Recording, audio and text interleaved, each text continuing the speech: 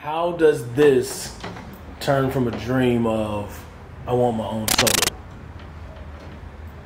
Well, we wanted our own soda brand. Right. It got to a point where we started off Exotic Pop by selling rare, hard-to-find beverages from all over the world. Mm-hmm. A lot of our hype came from because we were selling single sodas, 17 ounces of carbonation for $30, $50. I collabed with Travis Scott, $100.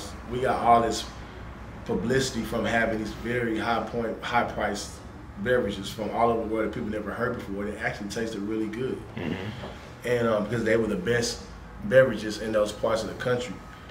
But when it got to a point where people stopped saying, hey, I'm holding up a Fanta from Japan, people are saying, hey, I'm holding up an Exotic Pop. I got my Exotic Pop.